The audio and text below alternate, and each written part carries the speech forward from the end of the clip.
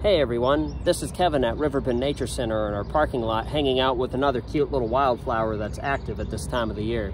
These adorable little pink flowers are called pink ladies, although some people call them evening primrose or pink primrose, and some people call them buttercups, although these are not buttercups. They have nothing to do with actual buttercups and have about as much to do with an actual buttercup as a koala bear has to do with actual bears.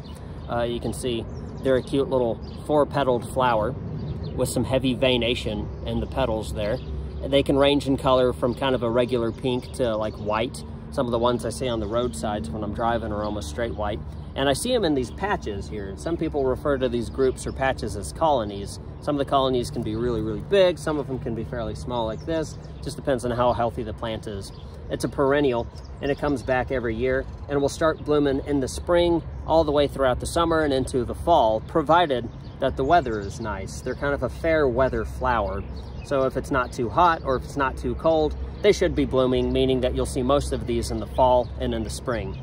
The flowers only last for about a day. Once they're done blooming, they'll close up and they'll just get a new bloom to replace them the following morning. And as far as when they bloom, around here in the southern parts of the range, like in Texas, they tend to bloom in the morning, which can be kind of confusing considering some people call them evening primrose, where in the northern parts of the range, they will open up in the evening.